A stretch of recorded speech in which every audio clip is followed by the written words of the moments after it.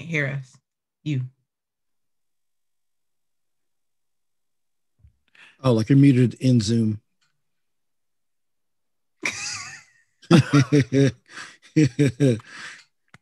Happens to the best of us.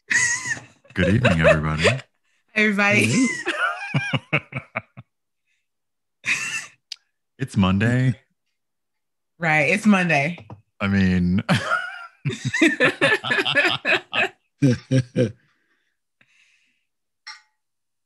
what? Oh, is your mic still muted in XSplit? Oh no, I think we're. Oh no. All right. Can y'all hear all of us? I think so. We'll take a moment and figure things out. Yeah. Simple. Windows did the thing it always does. No, Windows, why? Windows said that my headset was mic and headset, mic and audio. It does that with my Yeti too. It'll switch it to Why does it do that? I don't. Why? No, it's new headset. So Windows like, I detected a new device. Clearly, you want to use it for microphone and headset. All of it. For everything. Nah. Thank you, Windows. Not really. Thanks. We're good. We're so good. Thank you. We're gonna switch this headset to your graphics card. We're gonna use it for everything. You joke. You joke. When I plugged in the PS5 controller to charge, that was the problem the day that nobody could hear y'all on stream. Oh, really? It was using my head, that controller, as a speaker. Oh my God. Windows. And I'm just like, really? Bizarre. That is truly bizarre. Would you like to use this headset for your toaster? Oh my gosh. Basically. Yeah, Hi. definitely be something with the opt-in. We're not here to complain about Windows. Yes, this is the Windows cast. I mean, some people might pay good money for that, so the rivals Windows. That's the bonus. That's the bonus content. We'll do that another time. Yes. But speaking of, before we get too deep in the weeds and introduce ourselves to you, tonight's chat is sponsored by Blue Microphones, who also sponsors our show every week. As you can see, that Brian is showing off his lovely Yeti X with the beanie that is keeping it warm in these Arctic temperatures, knitted by our friend the Proud Owl. Mics get cold, yo. They do. They do.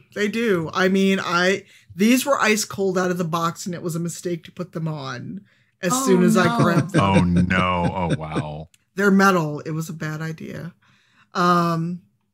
So now that you know at least what we're doing tonight in theory and who has sponsored us, everybody go around and introduce yourselves.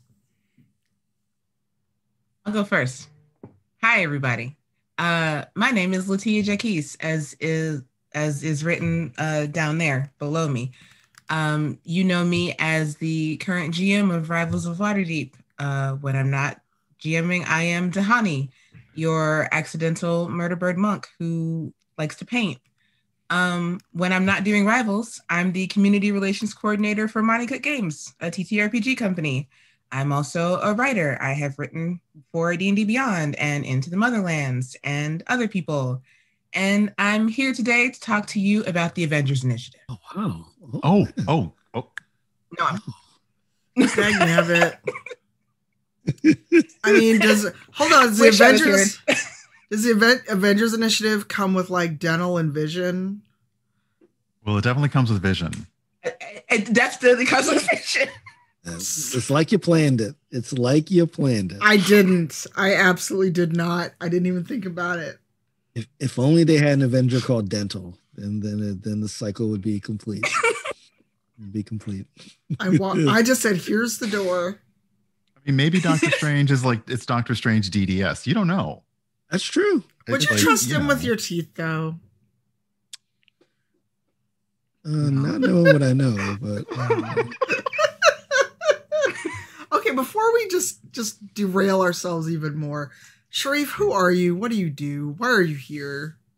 Hey everybody, I am Shareef. I play Shaka on Rivals of Waterdeep, and I am here to talk about Black History Month and diversity in RPGs. So excited to talk about it with some of my favorite people that I rock with every Sunday.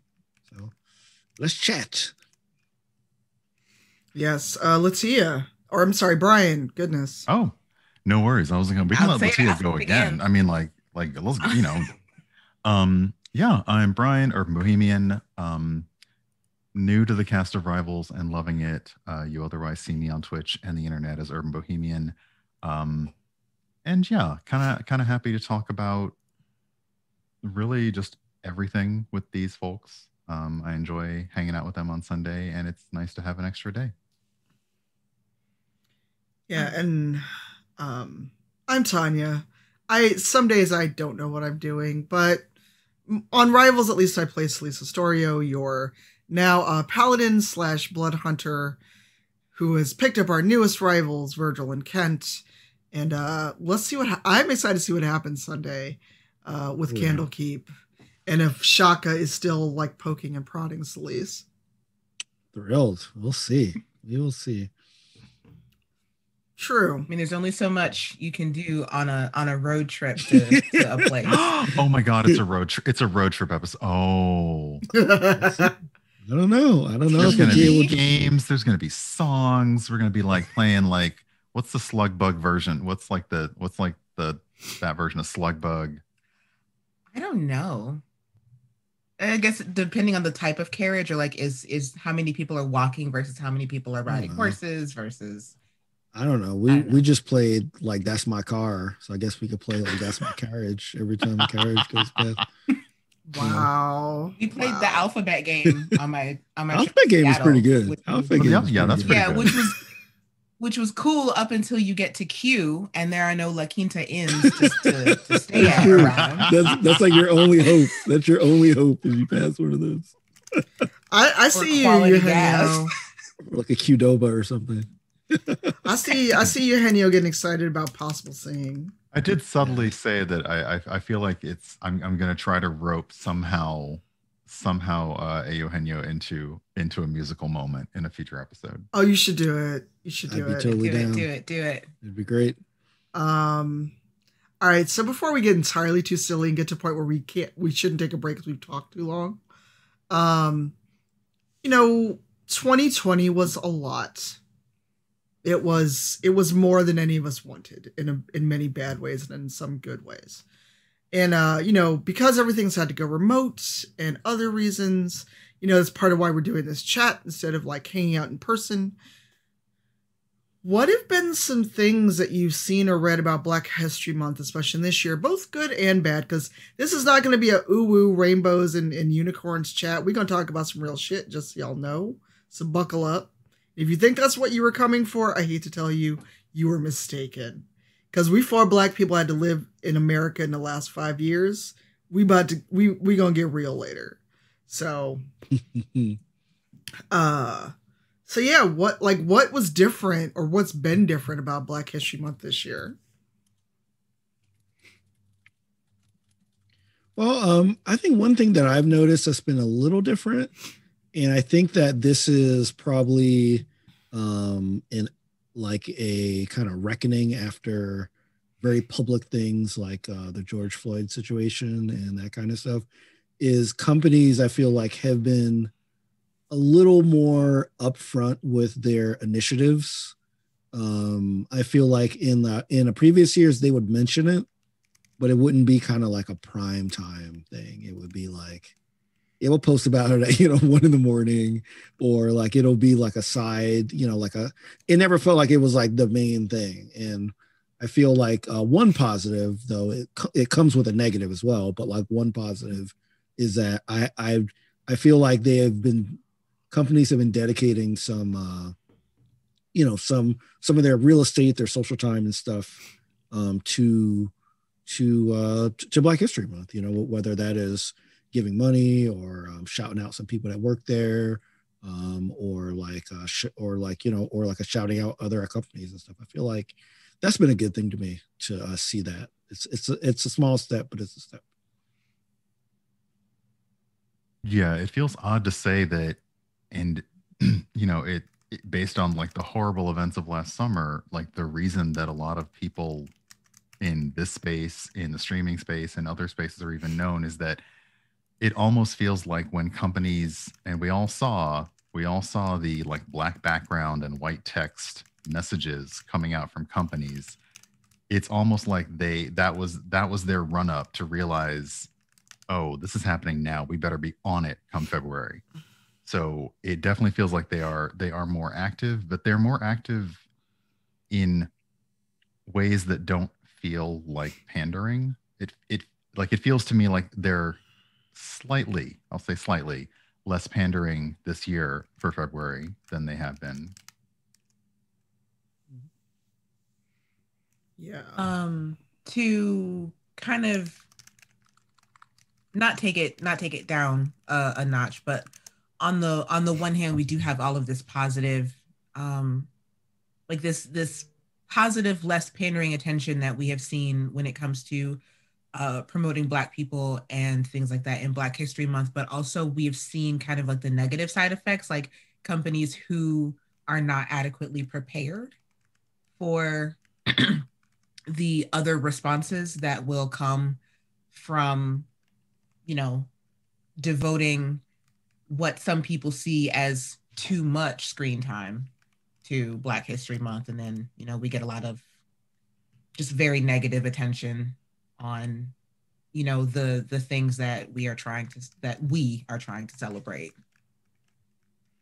Yeah, it's been different because it feels like there's a lot of emphasis on uplifting Black creators and not a lot of emphasis on showing what we do and continuing the conversation post February 28th.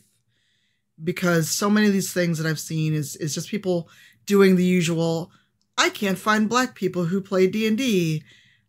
And would you please give me a list, even though you don't actually follow any of the people you just tagged, to help you find Black folks who play D&D, even though there are 4 of us here. There are people in chat. And it's not like we're hiding. There's a lot of performative, but I have BLM in my Twitter profile. Well, that means nothing anymore. Look, I told you, I'm always the grumpy bastard, just so you all know. And there's a lot of, but what can I do to uplift you? And I know we're sponsored by Blue, but they didn't tell us we had to watch our language. Fuck uplifting people. Pay us. Pay us for this labor you want, the emotional labor you want, the pat on the head, and the tell me I'm not a bad white person. My time is money. All of us cost money and time and effort, and we can't spend that emotional energy on y'all, especially not in the year of Forcia Andraste 2021.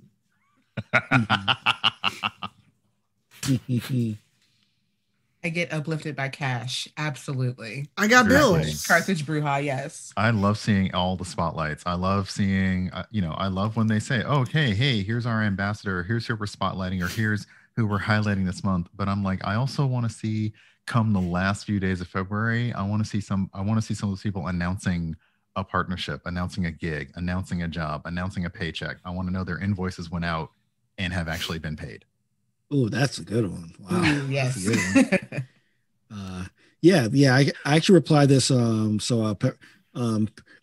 Paris Lilly from Gamer Tech Radio, he sent out a tweet saying like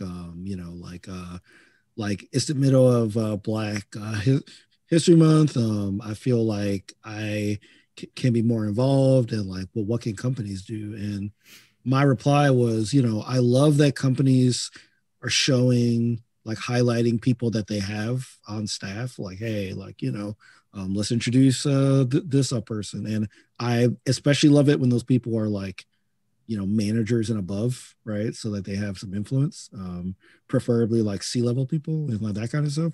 But to like Brian's point, I never see like, how are you addressing systemic bias all year, right? So are you saying, hey, we are looking at our hiring practice and we're going to start focusing on these institutions as well? Or like, we're going to get out of the, I forgot the name of the term where you hire people that look like you. There's a nepotism.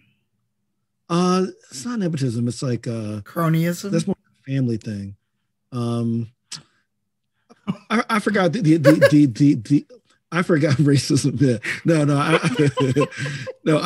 I forgot the name, but no, pattern matching. Yeah. So like, if I'm like, you know, a white guy in that, like I grew up in this area and I'm looking for like other people, I'm just naturally gonna look for people that have my experiences, right? So like, you know, what I'm not seeing from these companies are initiatives and things that will last all years. All year, that will take money and time and resources, and that will work to diversify your space. That to me is a real commitment to the ideals of Black History Month. It's not only about uplifting what you already have. It's like saying, how are we going to change to get better? Well, and the other part too is that everybody says uplift Black people, and they do like these fucking Twitter threads that are like 80 people deep without any reason why you should follow these folks, who they are, what they do.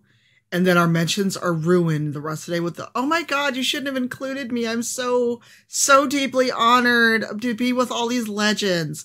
And I know I sound terrible, and I'm channeling that bronze girl, but she and I have talked about this a lot, where it's just like, all my mentions are like, oh my God. And I can't believe you would include me and think of me in the same level as all of these people. I don't know who the fuck you are at the end of the day. Ain't nobody told me who you are, what content you make, what you do. Are you published? Like, what do you do? And it's always the same 50 people in the same thread day. Every week. Go ahead, Brian. Yes. It's just, yeah, like the, you know, I have seen a few people who this month have been, you know, they have been doing the Follow Friday, which, I mean, I've been on Twitter since Twitter was a thing, and it was a very classic thing. Follow Friday was, you said who and why, and it sort of just turned into, here's a bunch of handles who are all now getting pinged and don't know why. And there's one person who pings a bunch of people on a regular basis and never says why. I have seen people this month, and not just this month, but throughout late 2020 and 2021, they actually just pick one person and they say, I like the content they do. I like that is great. But yeah, I do. I'm the same. I get sick of the, you should go follow these people with no real reason why. And they're people who are doing very disparate things, and like, they're not even doing the same thing in the same spaces. Yeah. It's a little bit too much and ridiculous. Not to mention when they aren't actually curating their giant lists, and you get people like really wonderful people on the same list as really shitty people. And like, you wonder, like, I know for a fact that the person you have tagged 3 people below me does not believe in what I believe in or support anybody else on this list. So can you curate better, or can you actually work through this and see who you are actually recommending? Because like, not only are you recommending somebody who is not good for the community, you are exposing people in the community to somebody who is not good for them, and, you know, putting a big old beacon on somebody who's just trying to start a small stream. And this person is like, oh, virtue signaling. Oh, Black Lives Matter. Oh, what are you doing? Oh my God. And it's like, I can't. Yeah, I think it comes from this mentality that followers are the only currency that matters. So people are like, well, if I just throw as many ads out there, you'll get followers, and that's good. And sure, it's a good thing to get like followers, but I feel like it's missing everybody said, that focus in and why, right? Why do you want me to follow this person? What are they doing that's like awesome, right? Because I feel like otherwise it feels performative to me. Honestly, it feels like people go to some website that says, here's some ads. They just copy and paste it without even knowing who the people are, just to feel like, hey, I shared out some of Black people, you know. And I don't know if people are doing that, but to be honest, I have my doubts if people that share these list of ads, even if they follow the people, do they really like know what they're doing and really like say, I am putting my name on this recommendation because I know this person is good and they do this, this, and this? Or is it just like, well, I mean, they ain't white, so I'm just gonna put them on this list. I like honestly want some people that do that to just, I don't know. I'm so curious about how these lists are put together, because I don't care how well intentioned they are, like they come across badly. All the people who I've seen mass tag and include me in that, I've never seen them like, retweet, or reply to anything else I have ever said, the ridiculous stuff or the not so ridiculous stuff. I'm like, I only show up because you tag me for your Follow Friday once a week or for your once a month. Like, you're people in this space, but you don't interact with or engage with any of us. Yeah, a prime example of this just happened recently, and Brian's probably going to laugh because he knows exactly what I'm going to talk about. There was someone who tagged like me, B Dave, Motherlands, Alicia, who's in the chat, and a bunch of other folks. Was like, oh my God, where are Black creators who play D&D? They didn't follow Motherlands. They didn't follow Rivals. They didn't follow me. They didn't follow a bunch of people that they tagged to do emotional labor for them, when in the space of writing this tweet, you could have Googled. I mean, when this panel is over, go Google Black people who play D&D, Black actual play D&D. And then today, a video came out. It was an attempt. An attempt was made. I'm going to go find that tweet. Hold on a moment. I actually don't know what this is. Oh, I was so deeply offended. I soft blocked on principle, because they started on this tangent about the Black Panther and then started talking about Displacer Beasts. And I was like, what? And then they tagged a bunch of people that they also don't follow or just want clout from. And it was like the worst thing ever.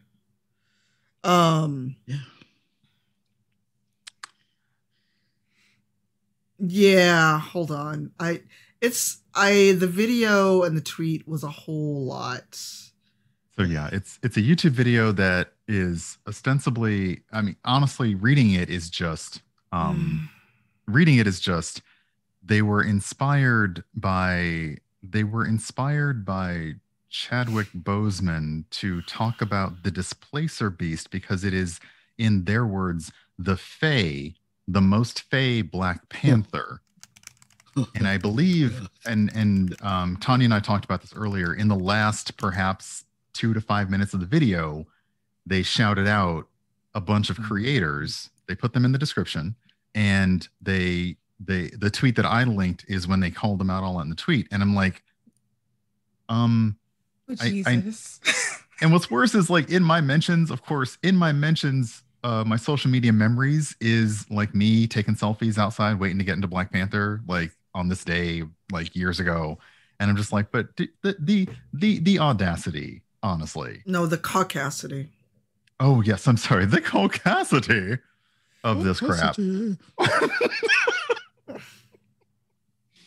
I'm sorry. We are no good. I need that on a shirt. The unmitigated caucasity.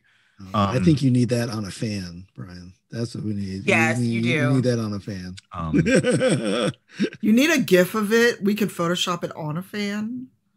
Yeah. Or when is your birthday? We can make it a birthday gift, a personalized medal.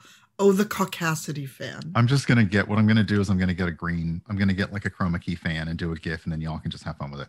But sweet. It was one of those examples of, we did content that actually had nothing to do. I mean, it was barely Black history, Black brilliance, Black uplifting, tangential related content in the first place.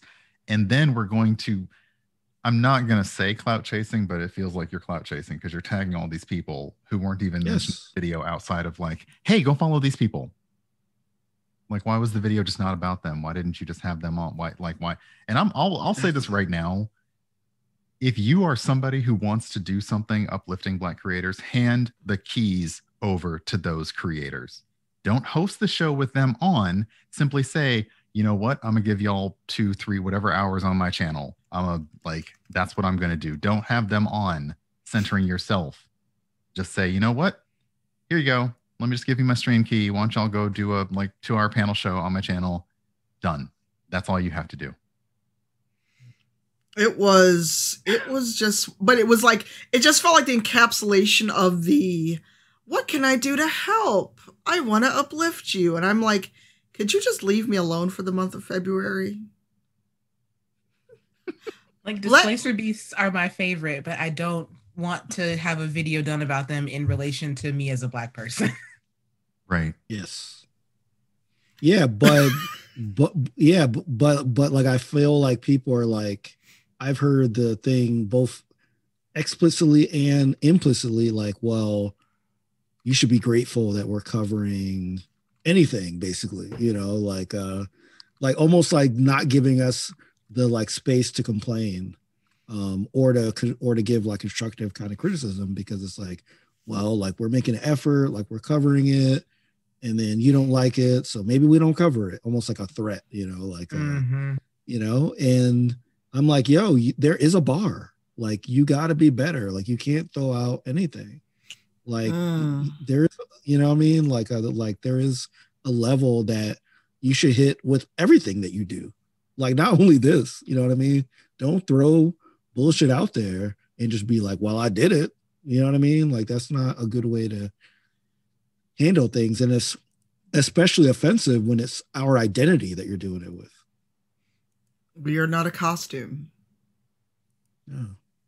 That same energy as people who say that the hate and vitriol that we get for doing things in the space is warranted because you are a public figure in the space. This sort of behavior is expected. You just have to brush it off. Like, no, it shouldn't be a thing.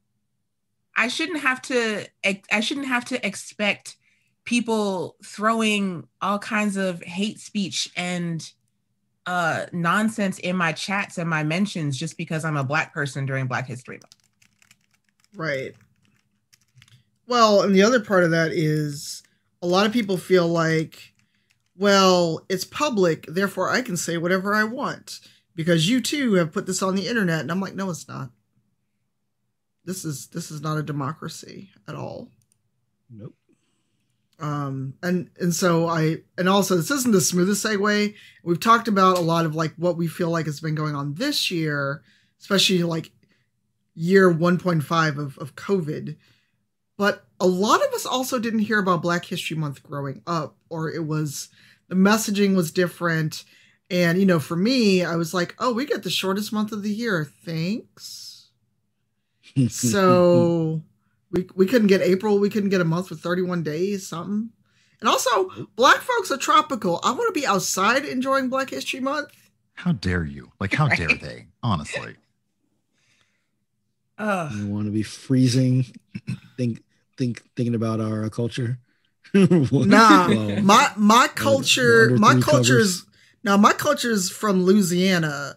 I want to be down there with some etouffee and some rum. Yeah. That's where I want to be. Oh, please, yes. Oh my God. Yeah, now we're talking. Yeah. Yeah, but I've never been to New Orleans. I need to go.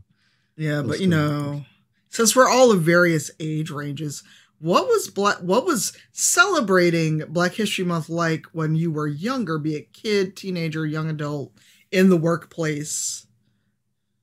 Oh, the workplace was not. Well, when I was, so I'll talk about being a kid. When I was younger, now, no, I grew up in a all Black and Latino city where my school was all Black and Latino kids, and most of our teachers were Black.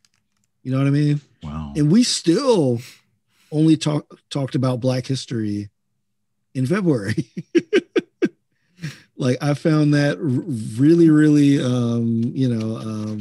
bad. And I didn't know that was weird until I got older. And I kind of thought back about it. But yeah, that was just weird that it was like, man, even, but like that was like a relic of that time. It was like the late 80s and the early 90s. And I feel like it just wasn't, it wasn't done correctly in like my anecdotal experience. Right.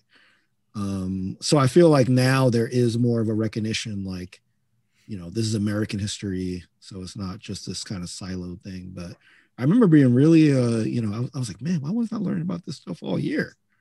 It was like almost like I was going like, it seems like it's how it would have been if I went to like an all white school or something. It was just really weird. So I grew up in I went to a very small like Christian private school, which was run it was off of an African Methodist Episcopal church. So the pastors and preachers and teachers and stuff were all like I was fortunate enough to have all Black teachers growing up primarily. So we did the whole Black History Month, like every day we would learn about a new Black person and what they invented or their contributions to American history and stuff like that. Um, and we sort of got the benefit of that kind of education year round, just because that was the kind of people that my principals were. But moving on into high school, where again I did go to a primarily Black high school, but it was public and not as, I think we may have had like an assembly or something, but nothing that I can remember being especially like prescient year round or anything. Like we still did the whole Black History Month celebrations in in February, and then moving into the workforce, I worked at a bookstore, so we got the Black History Month displays. You know, here's the books by African American authors in like every section of the bookstore. But nothing more than that. No, yeah. Oh, go ahead. No, you first. No, you first. Oh, we're so polite. No, yeah, public school in the South in Georgia, grade and high school, like elementary and high school. You know, it was pretty much like all white. Like at one point, my brother and I were the only two Black kids in either the elementary and high school. And yeah, it was like treated with the same, you know, in history class, we talked about it. It was the same faces every year. Like it was always the same. And it was like the most prominent facts. You know, it was in Atlanta, so we would talk about Martin Luther King, but it wasn't, you weren't really learning anything. And there certainly wasn't an emphasis about how Black, or sorry, back then it would be Afro-American history was American history. There was not the emphasis at that point. So yeah, it kind of felt like it was repeated stuff every year.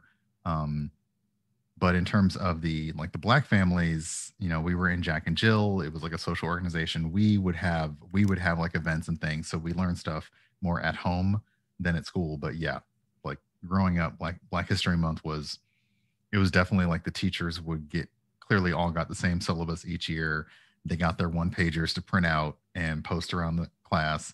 And then sometimes there'd be like, so it's Black History Month. And then you have that feeling of every single face in the entire classroom turning to look at you. And you're like, okay. Yeah, I mean, I grew up in Chicago, for those that don't know, and I went to an all Black grade school. We may have had like one white kid the whole time I was there. We had maybe two white kids in high school, and we still did the shortest month of the year. We still did someone gets up and recites "I Have a Dream," and we always learned about Rosa Parks. And I'm like, there has to be more than 3 Black people that did some shit. Come on now. So it just was sad when, at least in grade school and high school. In college, I just got used to people doing Black History Month. It's like, let's have food and talk about Black history. And I'm like, if y'all bring some watermelon out, I'm going to get fired because it's going to be a fight. Look, but go ahead. No, that's the thing is that's interesting. In any workplace that had any workplace I was in that had a like cafeteria that like had like a staffed cafeteria, then yes, anytime there was a history or heritage month, then yeah, the menu would have like a 1-day meal.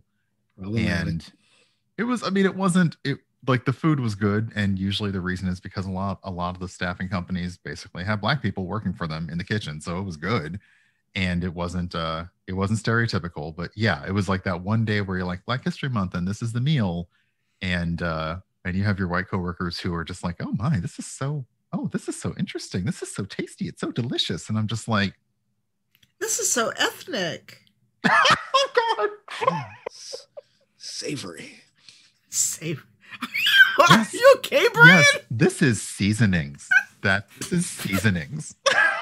I think I broke Brian. Yeah. I remember hearing that a lot. If you've ever gone to the African American History Museum in DC, in their cafeteria they have like different regions of the diaspora and the food. So like they have like a like a southern Black area, and the food is great. But I definitely heard some comments from some of the non-Black folks there. They were talking about the food, and it sounded exactly like you were saying. And I was like, yeah. Before they finished the National Museum of African American History and Culture, I got to say the whole thing because I'll regret it. They had that in the they had the menu over in the American History Museum. And yeah, I was there on a day when tourists. They had different stations, so you could have missed it completely if you wanted to. But yeah, I was also there when tourists were like, oh, okay, what is this? And, you're Black and you're giving the chef behind the counter the nod like, yeah, no, this is legit. Like, this is tight. And, but yeah, if you have not been to the museum in DC, the food is so on point. It makes the experience. It really does. Because I don't know if any of you actually know this that are on the show, but I used to be a Chicago public school lunch lady. And Black History Month was always interesting, put it that way. They're like, oh, we can have greens. And I'm like, everybody, Black folks don't eat everybody's greens or coleslaw or mac and cheese or red beans and rice. Y'all want to have all these foods. And there was like 8 Black people in this whole school. And look, the other Black chick that was there that was my complexion asked what I was mixed with. So she didn't even count for me. I'm like, you go somewhere because you the same color I am. You yellow like me. And it was always just a thing of like, let's celebrate Black history. And it'd be like the one meal a week where they try to have like fried chicken and collard greens. And I'm like, y'all a bunch of white folks. And don't look at me because my grandmother never let me have that recipe. So y'all out of luck.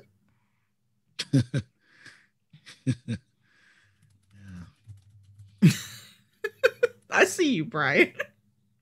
I'm just saying, like, no, I'm just saying, I think my favorite was like the Key and Peele sketch where the two men are, they're both playing people at like a soul food restaurant, and they're trying to out soul food each other. And they're like, bring me like a severed foot and serve it on a kitchen door. And the witch is like, you want me to bring you a foot? And he's like, yeah. And she's like, you want greens with that foot, huh? I'm like, if you have not seen that skit, it is fantastic. How oh God. If we wouldn't get DMCA, I'd say play it now. Oh my God.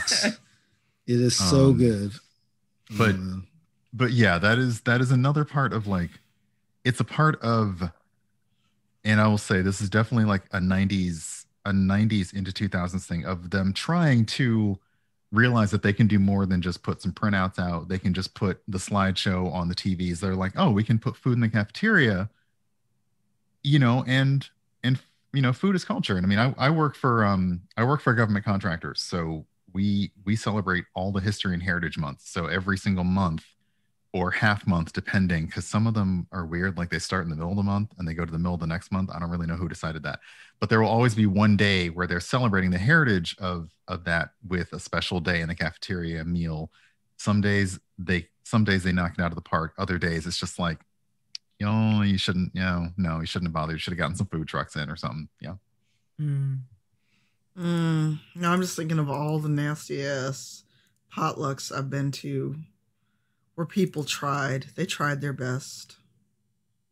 And then they bring something and you're like, you have pets, don't you?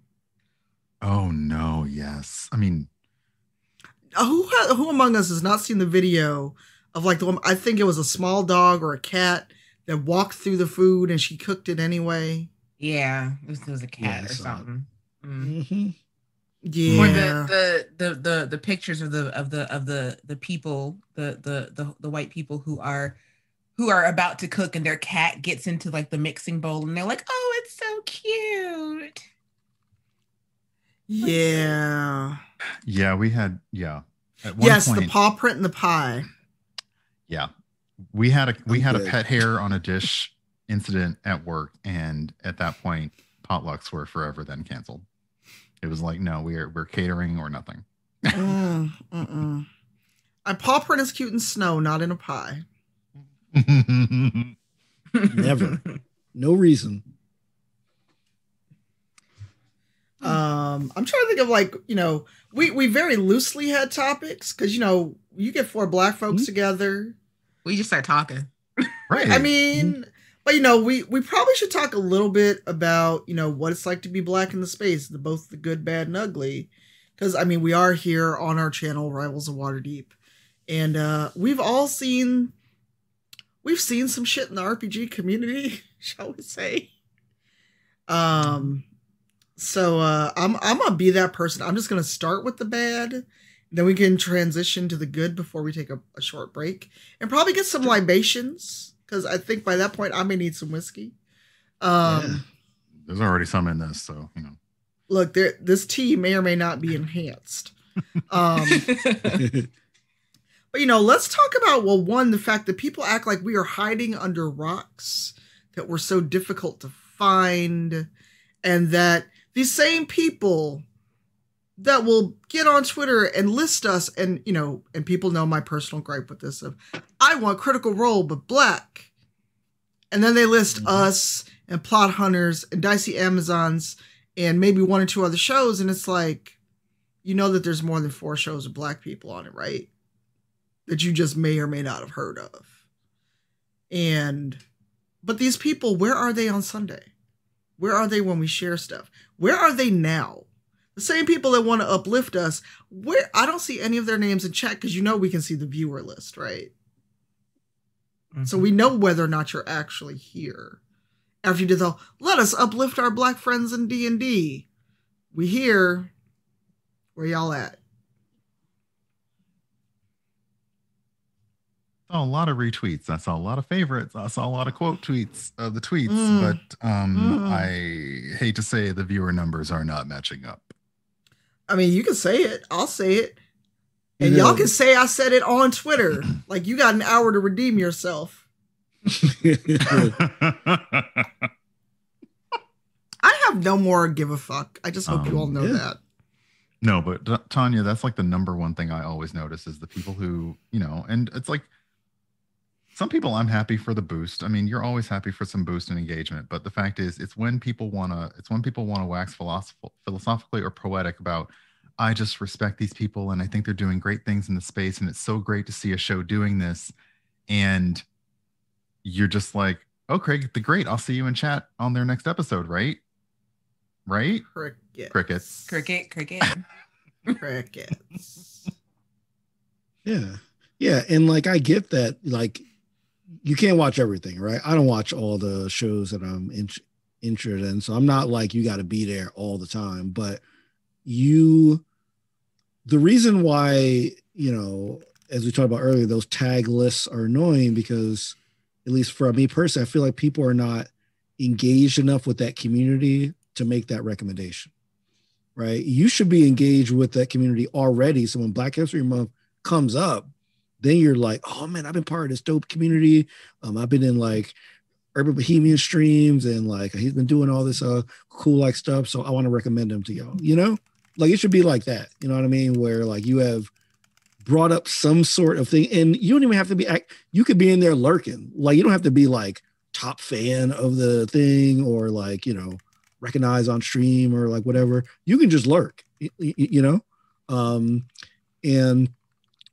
that's, I don't think that's a tall order, to ask to diversify your media so that when these highlights come up, you can give honest kind of recommendations, I mean, that, that's really what it comes down to. Like for me is establish those relationships for, you know, a period of time first, you know, and then the like honest stuff will like follow.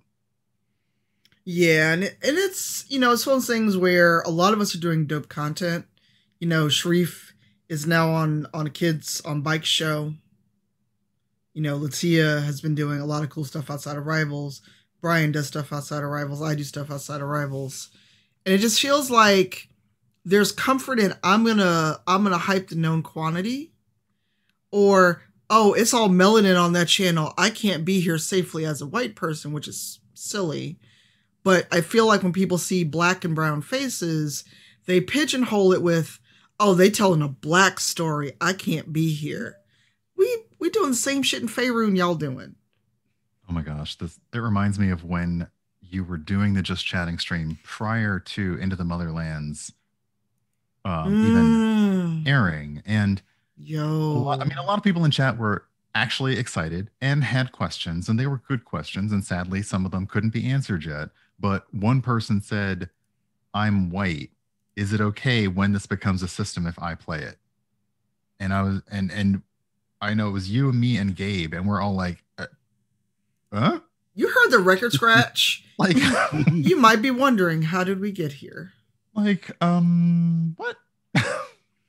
And I just had such a moment. And the thing is, it was, I don't know if the person's here right now, and if they are, you said what you said out in public in front of God and everybody. But it was like, it's usually someone who knows better. Like, just cause that's like me saying I can't give a book written by N.K. Jemisin or Mickey Kendall or, you know, Roxane Gay to a white friend because a black person wrote it. It's a book. It's a story. Does that mean that anything I do, you're just going to wave off as a black thing and never engage because you feel like you can't relate? We've all had to do that for the last X number of years in gaming and in culture and everything else. Yep. Yeah, it would mean Rivals can't play D&D, right? Because it wasn't created by us. Wasn't created by a black person. I've legit heard that before. So, I mean, like, I've definitely heard this game's not for you. This was decades ago. Not, you know, it's like decade. Like, this is like Tom Hanks in that sad ass D&D movie decades ago, like that. We do not acknowledge that movie in this house. And while you all are talking, I'm going to actually find a really great tweet from Alicia Marie, who's in the chat. Sweet. But yeah, I think to like Tanya's point of saying that like Critical Role but black thing, I almost think that the underlying assumption is if you are white, you watch Critical Role. If you are not white, you watch this show. So it's almost like it's like people view media that is from like marginalized folks as like it's segregation. Like you can like it's A or B. Either you're watching the main show or you're watching the alternate show, you know, and that's so annoying.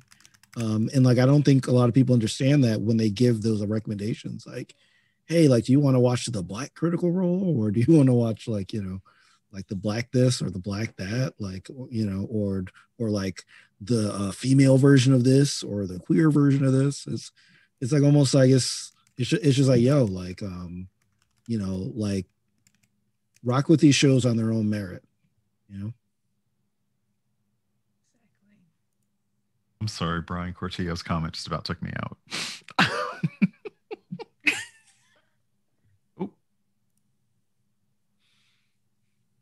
Oh, that is a good one. Oh he says it's not Twitch and BE Twitch. No. That's right. We got Sita up here. We got I don't know who else is on BET. All my BET like references are like 20 years ago. Yeah, that's okay. I feel like that's the same for everybody. Okay, but Carnage, you say that, but no lie, I saw the thing going around Facebook where someone asked if there was white nationalist reggae. What? am now I'm terrified you even brought that concept into my head. I saw that with my own 2 eyes. Now look, there's plenty of black folks who do ska, Alex. Yeah. Wow. Why y'all besmirch? I'm not here for ska slander. Yeah, no, you can't. No, you can't. You can't slander. But the idea, Network. Yeah, yeah, the idea that it like, I don't know, like there is room for more. There's room for more in this space, and the idea that okay, well, there is a popular D&D live play show. So if there's another popular D&D live play show, it has to be because it's people of color on it, or it has to be because it's women, or because it's all queer identified individuals. Like, no, like you're not just watching quote unquote like this version. It's not like, it's not like you're, and don't get me started on Living Single and Friends, but it's not like you watch Living Single and someone had to make the white version of Living Single so that people would watch it. Because that's what Friends was.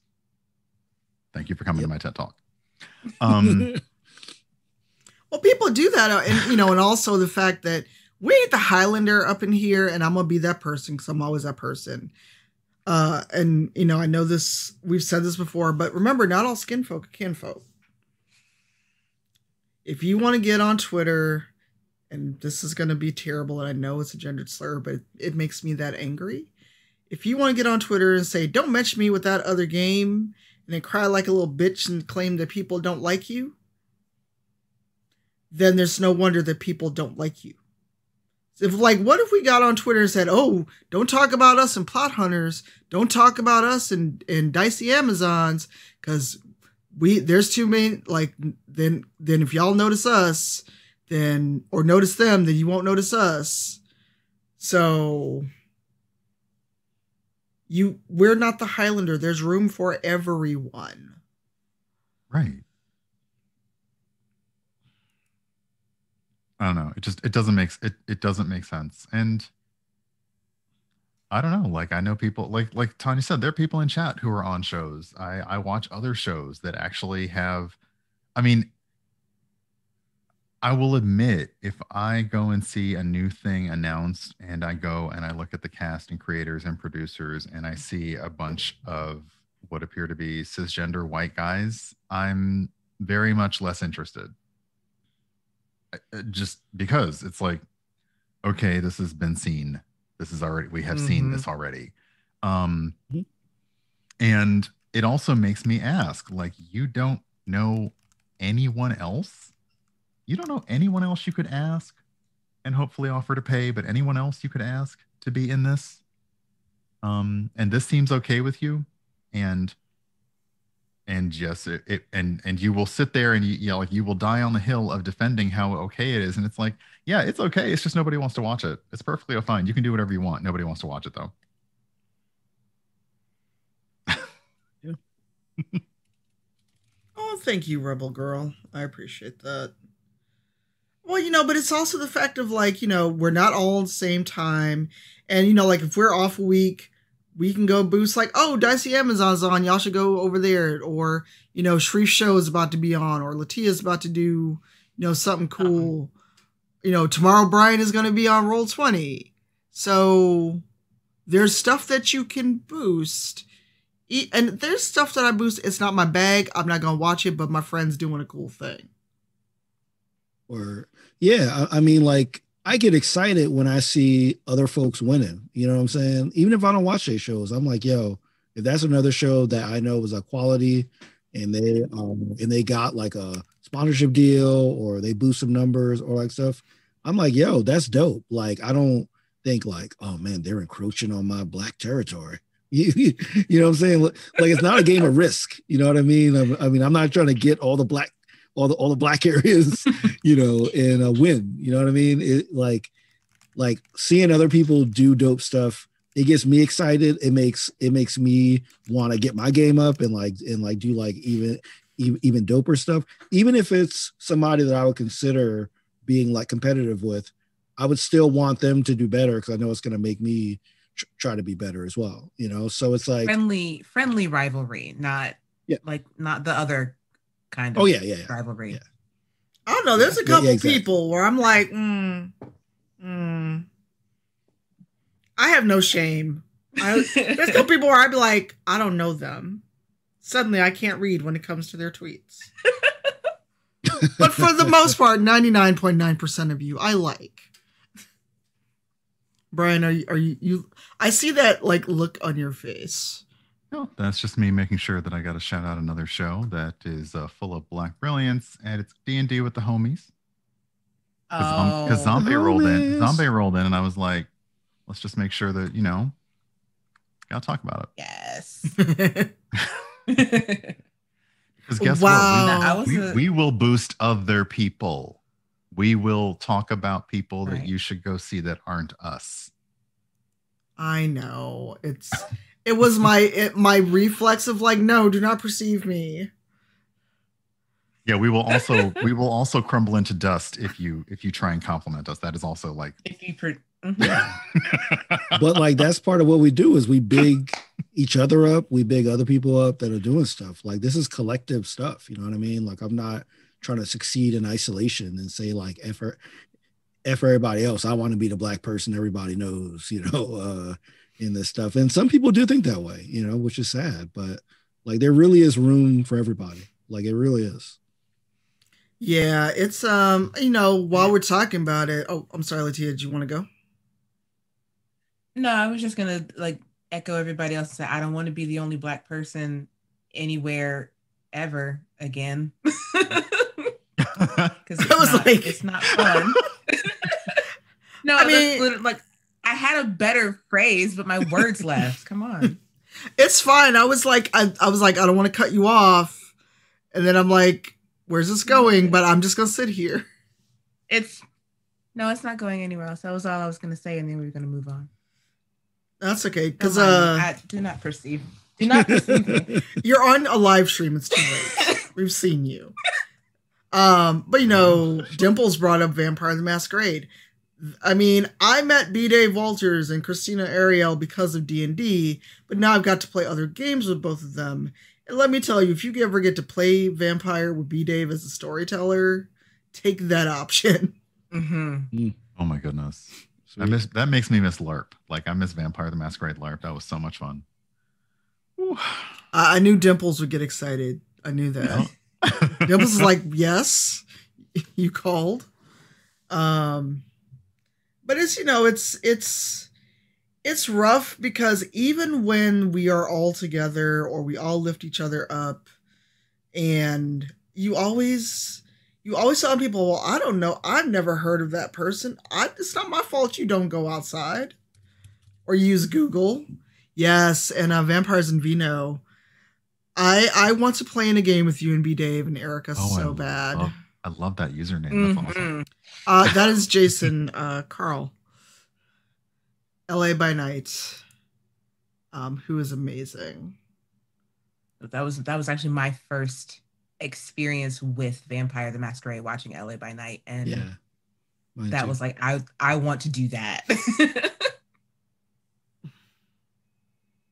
Yeah, Hey Lisa, how are you? Is there anything else you want to touch on before we get a quick bio and other break? Because I feel like it should now be vintage o'clock, shall we say?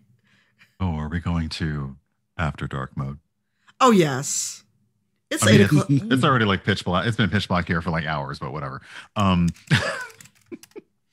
mean, yeah, we're just gonna go ahead. No, I just love that we actually we made on our promise to like, okay, let's talk about the shit, and then like let's just like take it up to that positive. I love that we did that. Yeah, and before we go to break, and we can tweet out, or if somebody wants to throw these in chat, there's Plot Hunters, which is, I believe they're all Black women and non-binary, some queer. Our friends at Dicey Amazons. Critical Bard Omega Jones was doing Creature Collectors. I'm not sure if that is over or coming back. Abria Iyengar does everything under the sun. Our friend, so does Gabe.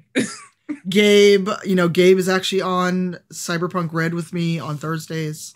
And he's a writer on Into the Motherlands and writes.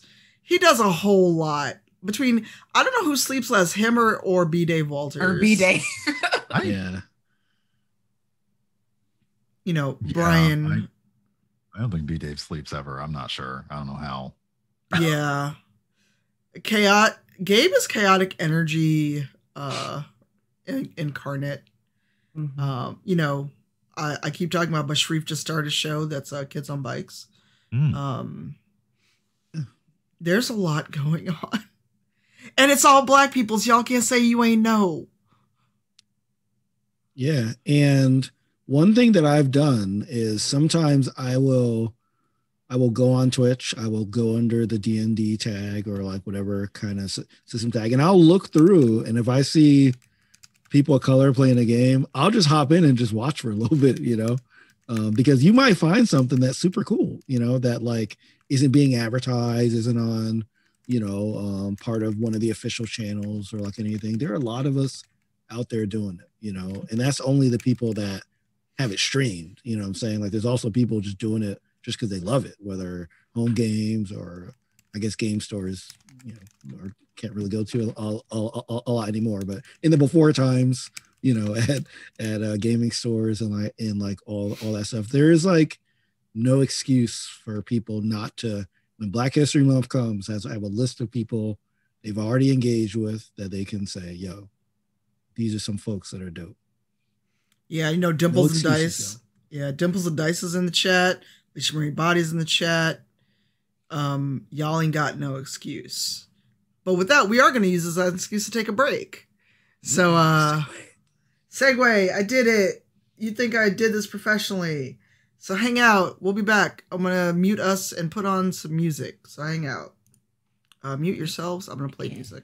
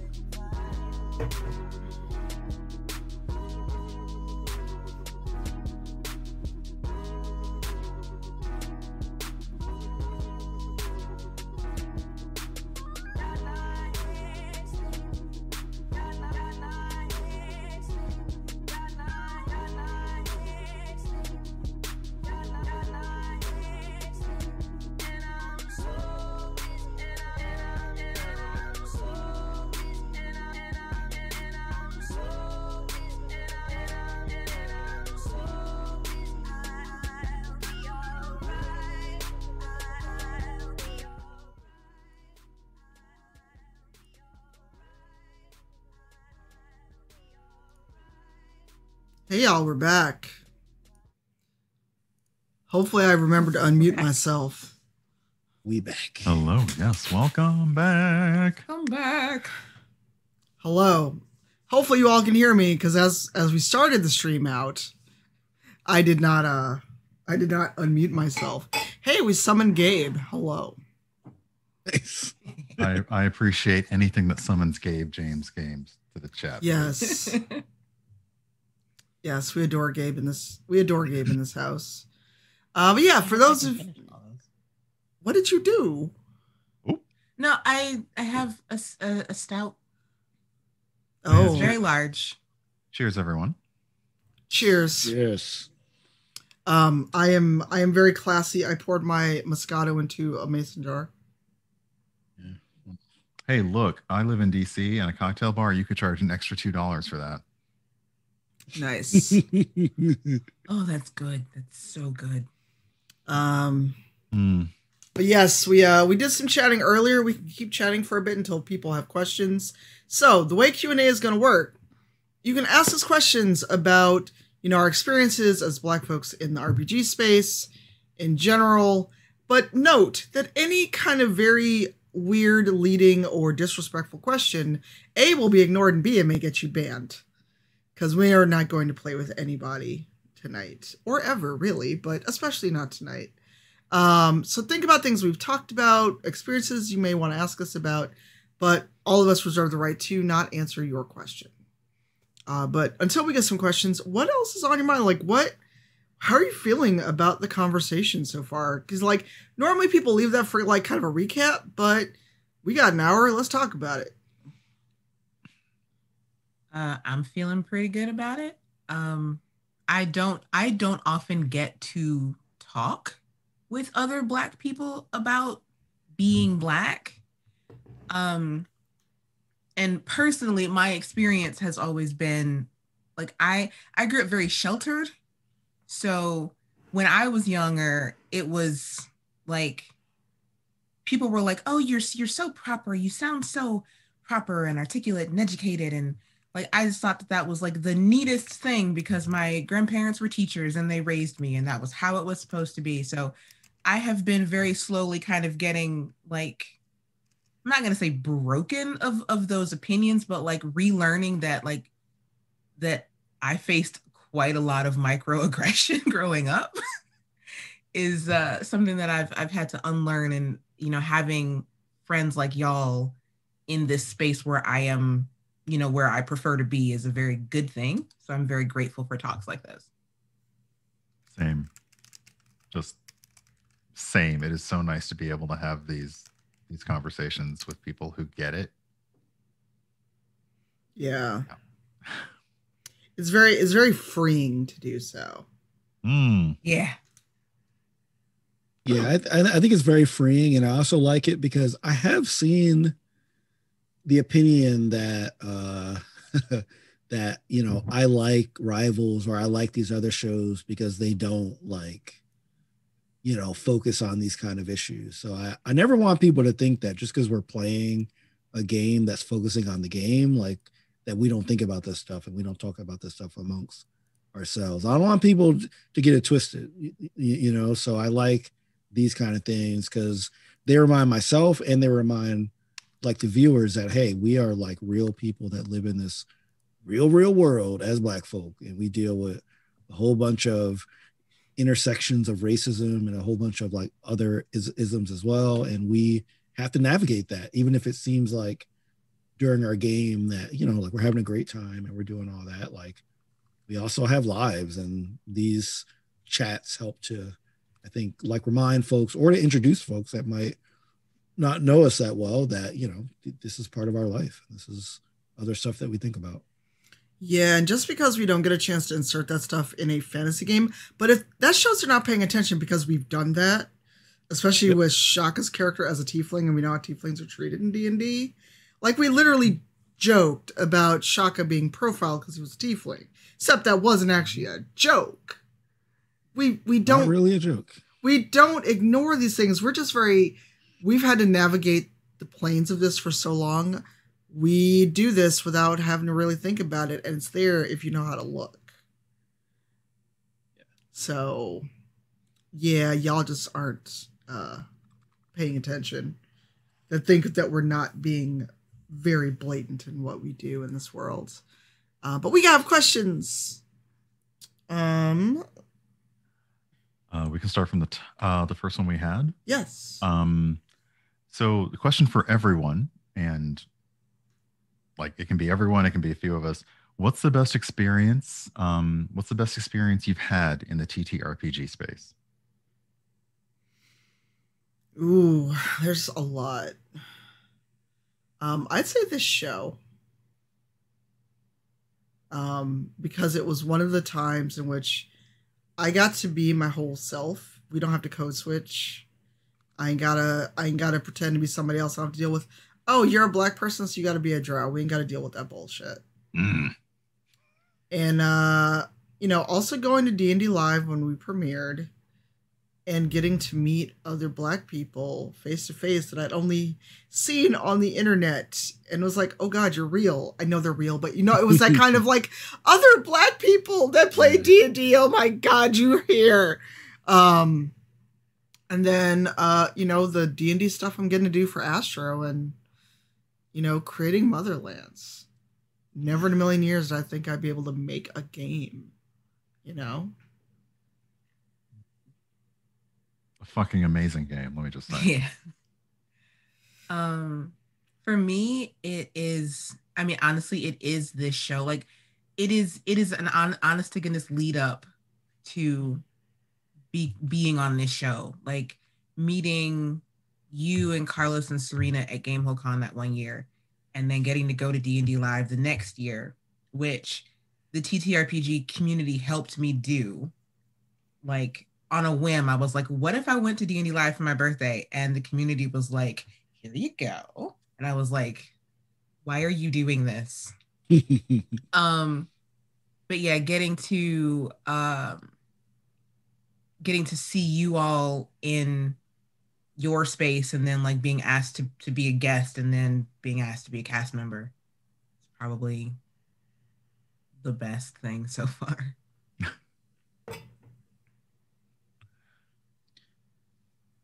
Yeah, I would definitely say like, this show for sure. But as far as a specific moment of this show, I would say coming back for our first episode of season 2 for me, it really sticks out in my mind because we had, I was kind of nervous about kind of going in, and I had finished one complete season of D&D, and I felt like so much more like confident about what I could bring to the table.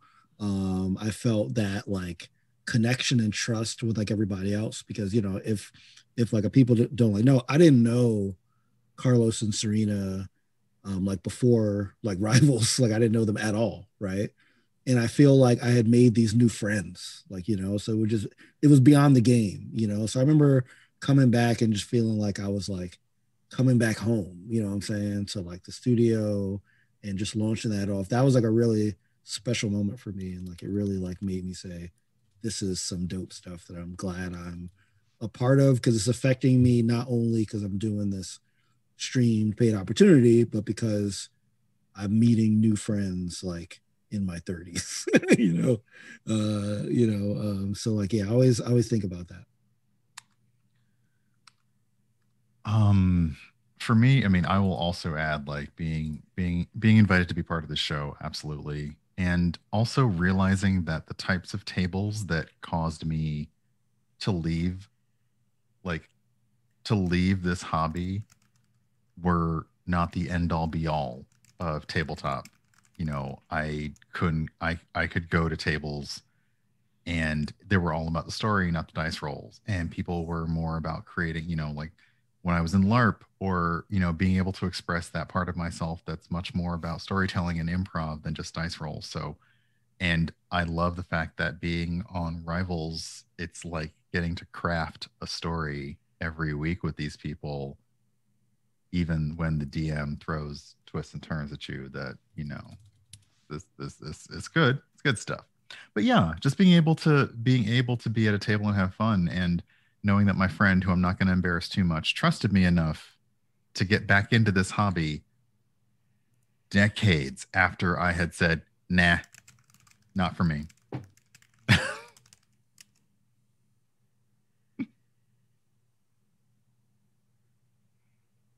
think we're just basking. Yeah, we're just basking. Just Yeah. basking.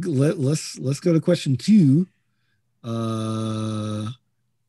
Okay, I know one problem in this space is that people often want you to give your skills for free or nearly free. Have you figured out ways to get people to respect and pay the true value of your work? I mean, I could answer, but it's also going to be the most acerbic answer. I probably just have a nicer version of her answer. I want to hear both. I want to hear the good cop, bad cop of answers. It's not even good cop, bad cop. It's bad cop, less bad cop. And Brian and I have known each other so long. It's like, he probably knows what I'm going to say. It's like, I just tell people, hey, no. And then if some offers, I just laugh and then share it with my friends and go, do you see this bullshit? Did you actually see that in front of God and everybody, they asked me to do all of this work for this amount of money? But for me, it's just like, anyone who's run a D&D game or any RPG game, whether it's streamed, whether it's with your buddies at home, it is work. And because none of us should be working for free. And also, I've had other people tell me they want you to do how many episodes of a thing for how much money? No, that's not acceptable. Because the time that you're on screen, that you're preparing, that you're doing whatever, is taken away from the other work that you normally do. This is why you charge X, Y, and Z. And I've just learned to tell people, you want me to be on a 10-week show that's a 3-hour session, this is what it's going to cost you. And if they come back with, well, we can't do that, I'm like, well, then you won't have me on your show. Because also, a lot of people are West Coast and don't seem to realize time zones exist. I love my West Coast friends, but when you want to start at 7 West Coast time, that is starting at 9 p.m. for me, 10 p.m. for Brian. So time zones exist. But I'm very firm, and then I go fuss at people who don't charge for their time. And I know Zombie's still here, and I'm going to embarrass her right now because she was doing a lot of work for a whole lot of nothing. And she was chatting with Nega Oryx yesterday, talking about, oh, well, I thought that was a lot of money. And I was like, I'm going to yell at you. I've had to text people going, what did you say? You took how much money? And just kind of turning into the auntie. But I've also just told people no, and then some people I've just laughed in their face. I'm like, you need to go get the fuck on. Yeah, that, but nicer. I didn't cuss too much. Come on, Honestly, give us your part. Just no. First off, the number one thing is saying no. I know somebody posted a thing on Twitter that was a nice way of saying, I am not available for unpaid opportunities at this time. And then if you just take off the at this time, then it's I am not available for unpaid opportunities, period. And it's just the thing. It's especially if you're somebody in this space, if you're somebody who is a content creator on any platform, Twitch, YouTube, etc., every moment you're not on camera, you are working. And if you have a day job added to that, you don't have time to take unpaid anything. So yeah, if somebody says, hey, we'd love you to hop in for an hour one shot for charity, sure. But if someone's like, yeah, we want you to do, we're doing yeah, 5 episodes, 3 hours in the evening. I'm like, nah, I like, there's, everyone knows here I love quoting my ab fab, but there is a line from one of the characters who's like, I don't even get out of bed and piss for that kind of money. Like, make sure you're paying people what they're worth. Period. And if you can't, realize they're gonna say no. And if they say no, don't try to go on Twitter saying I was just trying to, because then you will get roasted. Yeah. We have a fun question because I'm also trying to be mindful of time because, again, it is a cold, dreary day, and while some people had the day off, not everybody did. This is a fun question. What is your most self-indulgent, self-insert character you've ever created, and can we know more about them? Yes, go Brian. You're nodding. Yeah. So for the Vampire the Masquerade LARP, that it was in the early 90s, mostly college. They essentially went to people who were in theater and asked, hey, you're all interested because we'd really love a little bit of extra oomph in our live action role play game. And I created this character that was ridiculous to play, and I did costume changes throughout the night. He was essentially a Malkavian whose sire had trained him to masquerade as a Toreador. Oh. And I ended up essentially leading the Toreador clan while playing this Malkavian. So I essentially said, everybody, like, here is how you tell the difference between these two characters. That was the most indulgent I have ever played. I had so much fun. It was redonkulous. And that was nice because the group didn't have a whole lot of out of character drama. There was only a tiny bit of metagaming, but we had several storytellers around to go to throughout the night. So it was great. Oh my God, I want to play Vampire with you now. So Vampires and Vino, I think it needs to be me, you, Brian, Erica Ishii, and Get Dimples and Dice, who also plays Vampire. Yeah. And have the most ridiculous game ever. You have made a note. Excellent. You can DM me anytime or hit me up on Facebook. Yeah. That's that storyteller gave right there. Let me make a note. Yeah, I shall make a note. Yep. I think my longest running character for D&D was probably my most self-indulgent, and y'all are gonna laugh at me, and I'm sure Alex will laugh. I'm a big Dragon Age nerd, and so I basically filed the numbers off Fenris and made him a rogue, but played him in this literal, like, real time of playing was like 3 years until he died. He got eaten by a dragon. Oh, right. Yeah. That's right. Yes. What was this? His name was Velozzo. And he had like the memory issues and all these things. And part of his quest was trying to figure out like what really happened to him, who he was. Because, you know, like canonically Fenris doesn't remember his life. And it was a really bad role on trying to like kind of get out of some ropes that the dragon was like, I was tied to a stake and the dragon was coming. And I just botched the roll and didn't get out of it. And it was just like, chomp. 3 years. Well, 3 years. He was gone. I wanted to do the twin brother thing, but it just didn't work out. I like that. Yeah, I just want to add to the free or nearly free thing.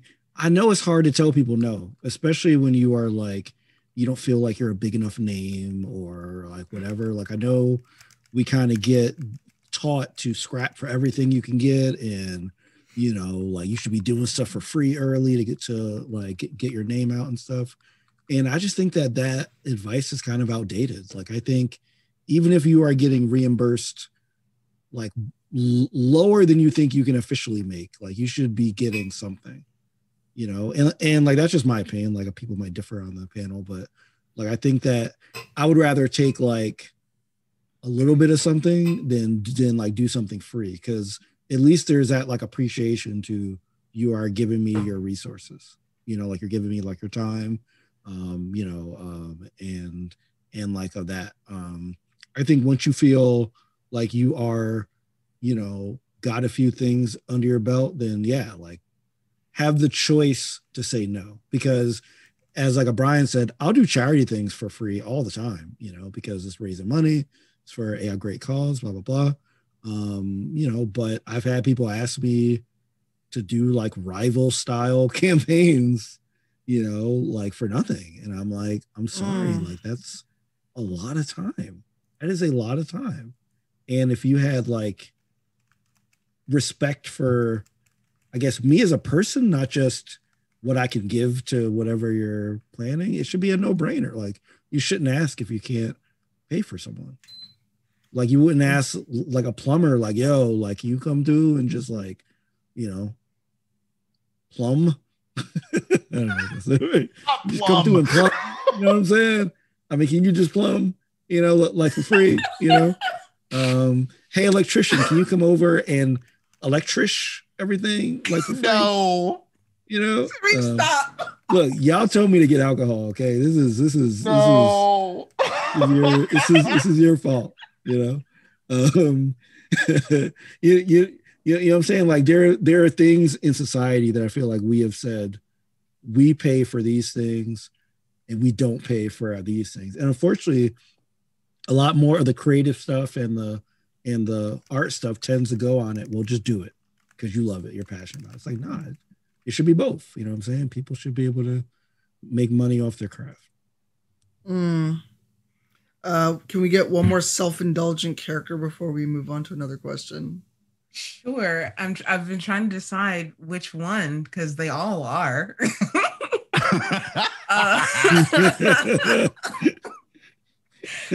It would probably be the very first streamed campaign I ever did. We pre-recorded and put the episodes out on YouTube. I'm not telling you where they are because I don't want to. But the character that I created, she was a tiefling College of Swords bard named Lotus who fought using fans, like katana style. Because, I mean, if you know anything about me, I'm real big into like object manipulation. I spin hula hoop. I do poi. Yes, those kind of fans. I spin hula hoop. I do poi. I spin fans. I do all of that. So putting that love of my hobbies into that character was purely self-indulgent because, fans aren't even a weapon in 5th edition. So we had to like homebrew the fans and then it turned out like one of the characters tried to do something really nice by getting her fans built, but then like he stole the blueprint, and then the guy he took them to like were like, oh my gosh, these were such good blueprints, I'm gonna turn them into weapons. And then she got her idea stolen, and it just like killed the whole thing. But she was my most self-indulgent character. But really, all of my characters are self-indulgent because they all do things that I want to do. I mean, that's the fun, though. I mean, I can't go be a paladin IRL, so sadly. Right. I just saw Brian cackling when we mentioned fans as weapons. Yeah, LaTia, I have to send you a note later. Okay. Absolutely. Oh, yeah. Oh, we are up to shenaniganery. Any of the questions we have remaining, are there any that are jumping out for you all? Sorry, let me roll back up. We're just being silly now. I'm sorry. The self-indulgent, that was the best question ever. Like, it was. That's so awesome. And no one has ever asked us that because they usually want to know, what is it like being brown in this space? And we're like, you know what it's like. I said it in the chat, and I've said it before on Twitter. Don't invite me on your panel in February to talk about what it's like to be Black. Invite me in your panel, and don't invite me in your panel in June to talk about what it's like being queer, because y'all better buckle up. I'm gonna have a whole lot of shit to say. Invite me in like March to talk about my favorite comic books. Or yeah. Come on, y'all. If you acknowledge that what we do is important, and you acknowledge that we don't have to prove ourselves as nerds or role players or gamers or anything, don't make us the black person on your panel. Like, invite us to talk about stuff that we love. Period. Anytime. Yeah, anyone? Invite me to talk about how to homebrew toy and rope darts in your D&D 5e campaigns. We love that. I will do that. But this is all part of what we said, that engagement, like that year-long, that engagement beyond the month. So that when you get to the month, you have stuff like, like not just trying to fit everything into the shortest month of the year. Yeah. And some of these are questions that would take a lot more time than we have left. So if we don't get to your question, it's not because we're like, F that question. It's that it would be a long answer, even if just one of us took it. What about the question about the character or campaign setting we'd like to play in the future? So like I guess I will also include like systems. Like, is there any systems or settings or stuff that maybe you saw somebody else play or something that you want to check out? I will take this one first. I would love to play a Cypher system campaign with y'all or with literally anybody. I'm going to let y'all in on a secret. When I started work for Mighty Cut Games, and they know this, when I started work for Mighty Cut Games, I had never played a Cypher system game. I had never played any of their systems. They introduced me to them very quickly, but I love them. And so I would actually love to take y'all through a Cypher system campaign. I have played one. I had to pick D&D though. You have? Yeah, I was a guest on a stream game for the folks at One Shot. I was an evil clock. Ooh. The woman with no eyes. Oh God, what? Now I gotta remember it. It was like something about a woman with like no eyes or something. I'm a little scared of that. Oh, I hammed it up entirely. Well, I'm interested. That's cool. I'll find it. If I could learn the system better, after playing the Star Trek game with you all, and this is not manifesting, this is not speaking it into the universe, but I would love to GM a Star Trek game. It would be very difficult for me to not be that aggressive GM, like playing because no eyes in chat, no oh my god in chat, don't you dare, don't remind me I said this later, I'm drinking a martini, how dare you. But someone clip that.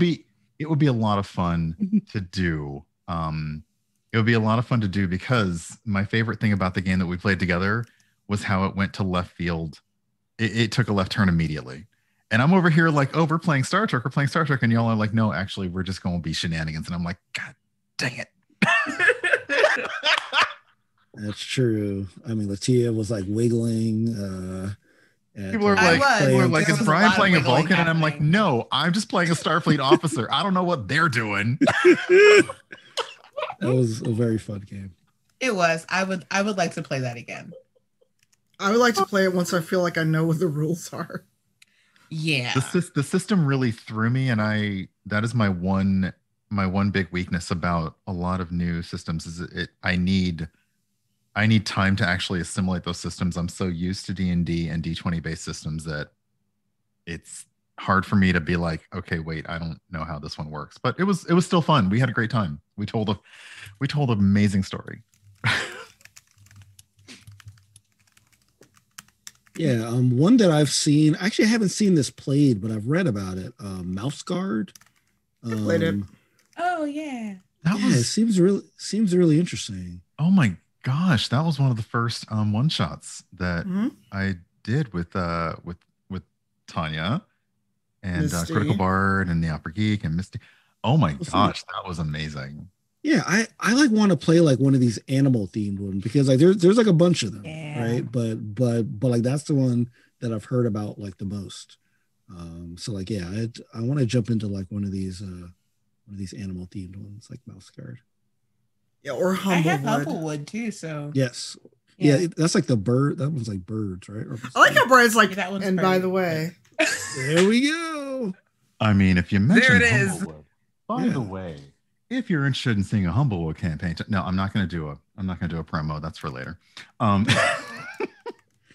But Humblewood will be my first like campaign setting, because I didn't realize that it was just a layer and supplement to D&D. I thought it was its own game. Okay.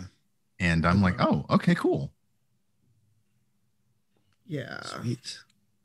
I wanna do more Dragon Age. I want to be in a game I'm not DMing. And I'd like to run the Witcher RPG. I've got the books. But if the combat is anything like Cyberpunk, then I don't know. I would have to really learn the combat rules because the combat is very crunchy. Okay. 1 hour of our 2-hour show was all combat last time. Oh wow. Yeah. It's like a straight up war game kind of. Well, it was like you take damage and I'm like, okay, I know I got a number. How hurt am I? Oh, I've got a punctured lung. Am I dead? Oh God. They're like, you're not dead. And I'm like, how am I not dead? I have 30 hit points and I have a punctured lung. How am I not dead? I was very concerned for you. Yes. I was concerned for me too. And then my internet went out. So I'm like, I was like, am I dead? Because of your punctured lung. Because of your lung. Yeah. Your lung was hooked up to the router. So. I mean, that Cyberpunk would do that, yes. I mean, can I at least have better knees if I gotta be tied to shit? Cyber punctured lung. You got the Cyber punctured lung. That's right. Red.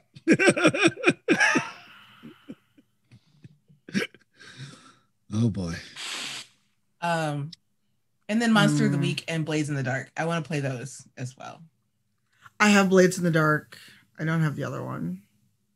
I got Monster of the Week for Christmas last year. So I have a bunch of friends who I do like a secret like board game TTRPG Santa with. And so I asked for Monster of the Week last year and I got it. It was great. I got Kids on Bikes too, but we'd already played that. I've got it digitally. I don't think we ever got a physical copy. Yes, we did not. Yeah. Well, it's quarter till. Do we want to get in one more question? Or do we want to kind of like give words of advice? Or both? I think we can take another question. Yeah, we got a few. If anybody wants to grab one. I have picked questions already, so. Yeah, we already talked about things that kind of get right. Well, let's do another kind of self-indulgent question. Like pick your favorite TTRPG character that you've played. What would be their libation/drink of choice? Let's be completely self-indulgent because no one ever asks us all these questions. That's true. You're right. That's true. Let's see. My Fenris clone liked whiskey because I like whiskey, so he liked whiskey. And Celise, I'm trying to think of what she would probably drink like elven wine and be bougie that way. The finest elven wine. What? The finest elven wine. Yeah, so wait, there's many kinds of elves. So are we talking wood elf, high elf, drow? Is there a vintage? Wine made by elves or wine made from elves at this point? By elves. Oh God. By elves. God, right? Okay, it looks Soylent Green over here. I just feel like we're doing like finest dwarven meats, and I'm like, wait, are the meats made from dwarves? Or wait, so does that mean that the fine dwarven crafts in Orzammar are crafts made from dwarves? Fine dwarves. I have to wonder. Wow. I regret my choices. All of them. Oh my gosh. Dahani, if she drank alcohol, would like something sweet, and LaTia doesn't drink a lot of alcohol, so suggestions are appreciated. Moscato. Yeah, that's what I was thinking. Like she would like a Moscato. Yeah, I think if Dahani wanted to start drinking, based on the fact that we're in Troll Skull Manor, Virgil would be able to assuming he has access to the kitchen, make you plenty of fun, sweet things to drink. Or ciders, yes. I do. Oh goodness. I do love a cider. So Dahani does love a cider. Yeah, like Shaka's like an ale, ale guy, pretty plain ale, I'd say. I did play this one pretty indulgent character for a one shot. He was essentially like a king. He was like kind of a gluttonous king. So he was always trying to get like the subjects to bring him food and drinks and like that kind of stuff. But it was kind of a mystery as to what he liked to drink, because he would like every time somebody would offer him a drink, he would make a big deal of it, kind of like smash it on the ground. This isn't what I want or whatever. And it turned out that like what he liked was just water. So like everybody was like trying to like bring him the fanciest drinks, and it's really just he just wanted some water, man. That's all he wanted. Just wanted some water. Ice Mountain, Fiji, Dasani. Nobody likes Dasani. Dasani's you wanted some Dahani Dasani. Branding opportunity. Now, I don't want to say that because like Brian might think that's made of Dahani, or I don't know, but yeah, just some water, just some nice water. No, I don't. Yeah, I just love it. The elven wine made of elves. I love that. I'm like, is it? No, I haven't really decided for Virgil, but like Archon from the Dungeon Crossing campaign would drink anything, like anything that would, like, he would walk into a dive bar and be like, give me your strongest, whatever, give me your favorite. He's the kind of person who would go to the bartender and not say, give me your special, but give me your favorite, but also like would go into a fancy place and order something ridiculously super extra and be the one person everybody at the bar hates, because the bartender has now had to go into the archives and into the basement and into the like attic to get all the ingredients for this poor thing that this tiefling is ordering. And yet he turns and just wishes that, like, snaps everybody this smile, like, no, it's cool, trust me, it'll be worth it for me. God, now I wish Eugenio, I don't know if Eugenio is still in chat, because now I wonder if your drinks complement each other. I can talk to DM Jazzy Hands at Eugenio later, and we can discuss that. Because that would be so twee. I will say for a fact that DM Jazzy Hands and I have not officially decided how twee our characters are yet. But I was thinking about this earlier, and I weirdly enjoy that we decided to have this dynamic going in, because then it keeps people from weirdly shipping. And I'm like, be mindful of shipping. First off, be mindful of shipping characters played by real people, because it leaks into shipping real people. So please don't do that. Mm-hmm. Yeah, no RPF, no RPF. Please no. Real people fiction. Oh, real no. people fiction. Rude. I love that. Real fiction. This is my new. I did not know that, and that is not some okay. Real fiction. Yeah, it's a thing. Oh my god, that's some nonfiction fiction. Not okay. I don't like that. It is a real thing. It is actually a category on AO3 that I found in my horror. I mean, if you want to real people fiction me with somebody who's one of my crushes, just send them a DM saying I want to talk to them, and we'll handle that on our own. Yeah, on our own. No need to get involved. Period. We've all been awarded one yike. One entire yike. Yes. One whole yike. One. Yeah, I'm trying to think, because in the Dragon Age game I GM, I'm playing Fenris as the Inquisitor, and canonically he likes a red wine called Grigio Pavali, but whenever I've written fan fiction, he's always a whiskey drinker. And is that because he likes whiskey or because you like whiskey? No, I made it so that he only likes Grigio Pavali because he was trained to do it, because Fenris literally was a slave. And It was something that he had to serve and was trained to like. But given his druthers and in his travels and in meeting Hawk, he has learned to appreciate fine spirits. And his personal favorite is whiskey from Starkhaven. I haven't played a Dragon Age. I should do that. I would love to play in a Dragon Age, I think. I do like the game. The RPG or the video game? I love the video game. I would need to do some reading and learn about the RPG, but I just also loved watching your RPG as much as it went up and down and off the rails and everywhere, it was still amazing. That was Gabe's fault. If Gabe's still in the chat, that was all his fault. Wow. We did talk about Gabe's lovely chaotic energy, so it's true. So either for me. Yeah. I've never played either. Oh, I'm going to edge you on Origin. No, Gabe convinced everyone that there was like a fertility rite and they all had to go naked in the spring or the well. And then everybody was naked. And then he got really drunk. And the next day he woke up, he had sketched people naked and thought that he'd slept with Bull, which I feel like he'd remember. It sounds so much like Gabe. It's ridiculous. I mean, I hate that you have that daddy fan more than one color. I was about to say, don't you? That's not the one that was in the GIF. I have my fans contain multitudes. Wow. That's the second one we've seen. Right. Oh, don't worry. Brian will make a GIF of himself. I got addicted to it. It's so easy. I'm just going to throw money at you to make GIFs of me because I don't know how to do it. You got to teach me.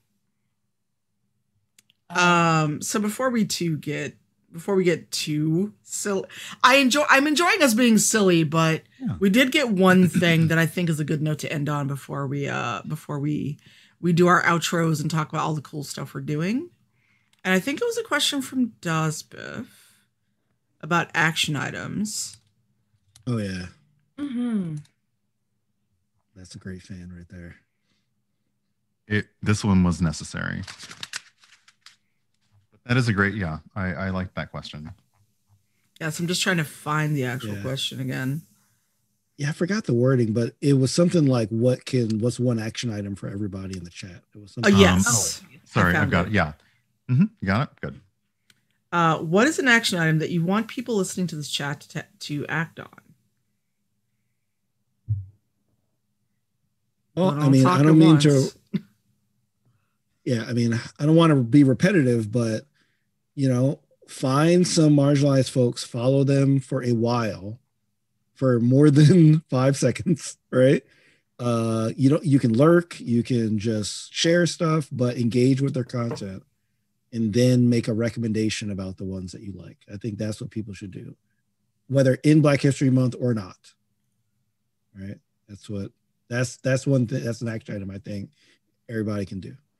And you can Google plenty of folks that are of different intersections that are in any fandom that you want. But if you want to keep it in RPG, there's plenty of lists out there. So pick a bunch of people, engage with them, and share out this person is cool because ABC. I think that would be dope. Engage with our content and stop doing I would like Critical Role, but Black. I would like the Adventure Zone, but Black. And also, remember the energy that you spent on those tweets and those threads? You could have gone to Google. Hell, I'll even say go to Bing.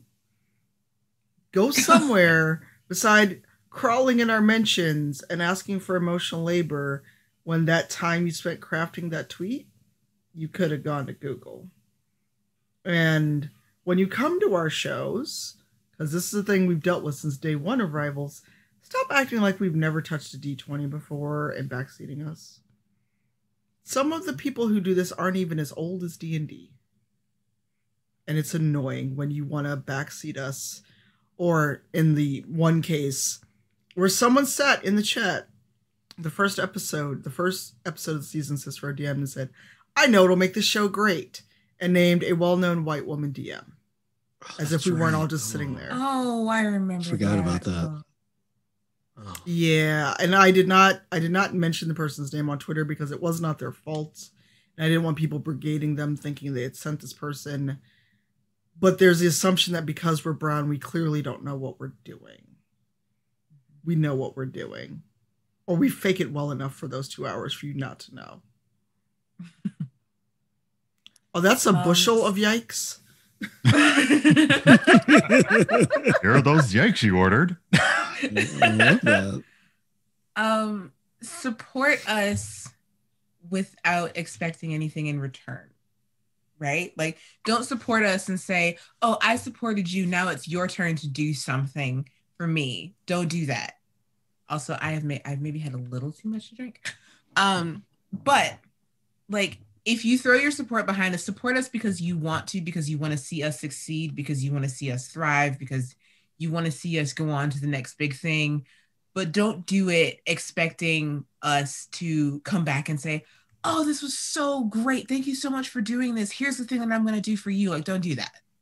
Like, if your support comes with a caveat, I don't want it. So that is my action item. Like, support us because you want to see us succeed and you want to see what we're going to do next. But if it's conditional, then you can keep it.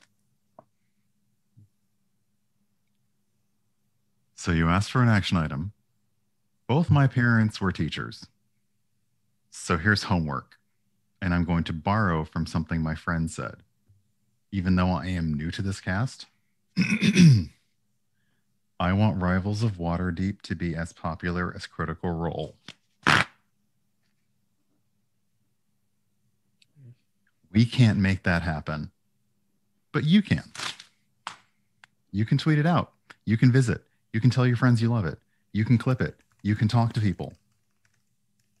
That would be amazing if these shows that are done by people that are not that are seen in the same atmosphere, hierarchy, stratosphere, whatever you want to call it, as that show, which is supremely entertaining. And I do enjoy what I've seen of it, but they're not the only show out there.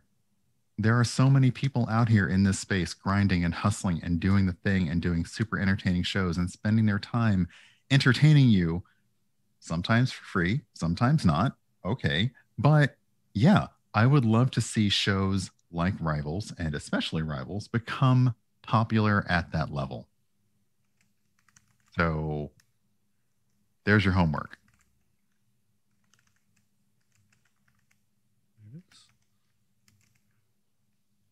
Yeah, I think that's it. 'Cause I mean, I'll sit here and keep talking.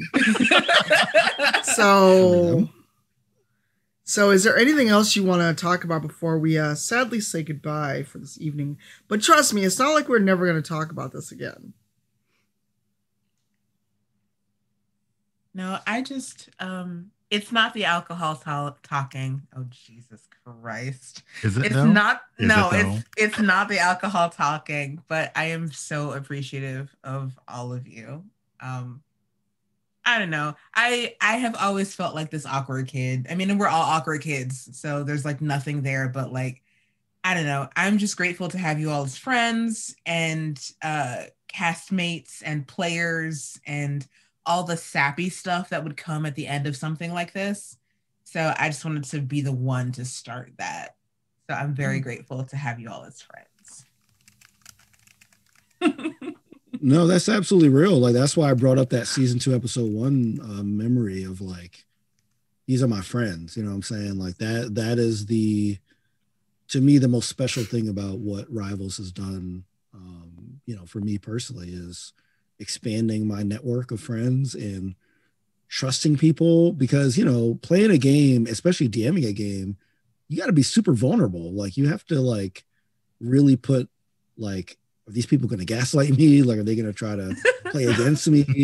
And like, we've all probably been in games where that's happened, right? Where like you have to constantly be on your toes or think about stuff, and like things have happened, and like we've had conversations about it, like it's not, things are never perfect in a group, but I feel like we've really made, like the best effort to make sure everybody's enjoying stuff, everybody's having fun, and the collective is uplifted, in that way. So yeah, I mean, I am very appreciative of everybody, that has been down with Rivals, because it's been a real special thing, that, I cherish, like very, very closely.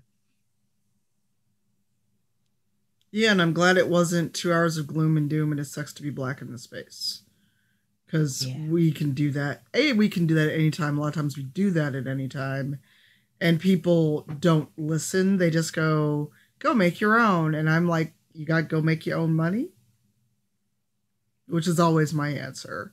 So unless you got go make your own money that can rival that of people that are established for 50 years, you can keep stepping. So I'm just glad we got to come and chill and hang out and have a conversation with a bunch of our friends that are watching and folks that are new to what we do in Rivals, and that we get to carry this energy with us, because some days being the only one is really exhausting. I actually do have one more action item that Shareef's the one that comes in at the end of the meeting. I got one more agenda item. I got one more agenda item. Like the meeting leader is ready to end, and then Shareef's just like more like, oh. Yeah. Yeah. I have one more. It is a puzzle. No. Arranging lanterns in a I'm muting order. you. I'm muting you. If you're I will mute you and kick you out of this call. No. One action item that I wish I would have mentioned like earlier is, if you appreciate our work, support us on Patreon. You know what I'm saying? I just put the link in the chat. Nice. So it takes a lot of resources for us to make stuff happen. And if you're not currently like supporting us there, please support us there. And like, it'll help us build bigger and better things. You'll get early access to the audio episodes and like bonus content. But in reality, just rock with us and put your money where your mouth is when it comes to supporting us, right? If you have it, of course. If you don't have it, I get it. But if you have it, throw us some support there at Patreon. Yep. Yeah. So I'm going to say thanks to Blue Microphones for sponsoring this, Joel. Thanks for hanging out in the chat. I see you. I appreciate you being here for this conversation. Yeah. And we're gonna do some outros, and then some of us will be right back on stream tomorrow. So, I was just gonna. So I no matter which way we go, you're second, Brian. So Shareef, why don't you go first? Yeah, so I'm Shareef. Hi. As I said before, ShareefJackson.com, Shareef Jackson on social media. I just started a Kids on Bikes campaign on Roll20 on Monday mornings. We had our session 0 today, which was awesome. So it was amazing. Thank you. Yeah. So it's at 10 a.m. Central, which I know is early, but if you're working and stuff, you can just catch the VOD, because it'll go up on Roll20's on their YouTube page. But it's at twitch.tv/Roll20 app. Dope cast. And yeah, it was a lot of fun. On Tuesdays, I do our video game stream. So like tomorrow, at 10 a.m. Central, I'll be continuing my playthrough of Spiritfarer, which went pretty fun the last time. And I'm kind of saving my playthroughs for the stream, because like I think it's a fun game to play like collectively, and it's super cute, and you can hug people, they're just a hug command, which is great. In this game? In this game? Yeah, in the game, there's like there's a talk. Oh yeah, it's so good. Yeah, like you can just hug people, and like it helps them, Oh yeah, like everybody has like a emotion meter kind of from like happy to sad. Just hug them. It's great. No. Well, they are consenting hugs. Like, you're not just like bum rushing folks, No, optional. It's optional. Yeah. It is optional. So my brain just went to. That mean they're gonna hug me back? Well, I don't know. Very difficult to give a one-sided hug. I'm just gonna say. Yeah, exactly. I haven't gotten to a case where the other person just like frozen. Like, what are you doing? You know what I mean? But yeah, this is not like a con, where somebody just comes up and you're just like, oh, what? But when cons were a thing. Oh God, I'm rambling because I've had. It sounds like you're thinking about something familiar. I don't remember what that was. So like I check out the like Kids and Bikes on a Monday morning, check out the gaming stream on a Tuesday morning. And this Saturday I'll be playing in a charity game for Jasper's Game Day with Basement and Bugbear. So make sure to check that out at 3:30 Central. No, 2:30 Central at twitch.tv/20 sides to every story. Brian, what are you up to? Hey, Urban Bohemian, Brian.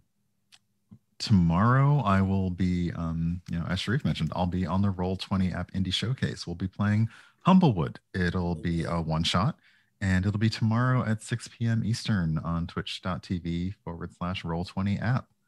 Other than that, I'll be doing my usual Saturday and Sunday and Tuesday, and then the occasional bonus stream. Sometimes there's food. Food. My grandmother made black-eyed peas and cornbread. So after the stream, I will be indulging. Down.